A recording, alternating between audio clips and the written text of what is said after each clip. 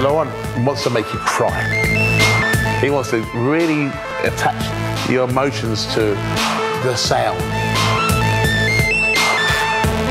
He's the Pope. He's a DJ's DJ.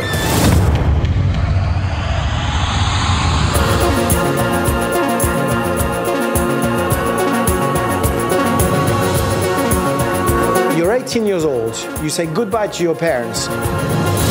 2 hours after, you're in London, and then nothing is forbidden anymore. And all you have to do is play.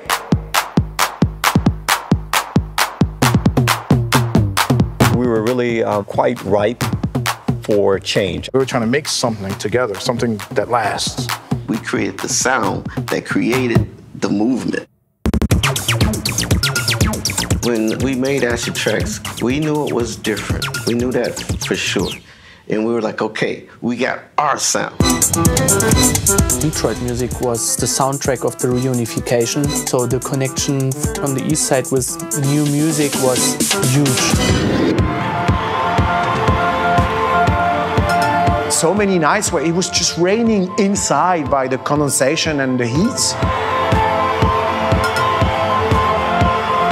We wanted to embrace their music, play their music, because we loved it so much. It was about the music, and it was about the relationships and the friendships, but I don't think any of us could imagine where we would be sitting 30 years later.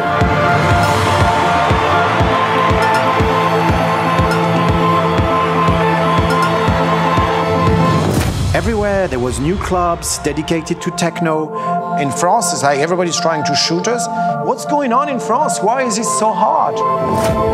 When the trucks arrived in Bastille, the meaning of that was so huge. Techno music has taken Place de la Bastille.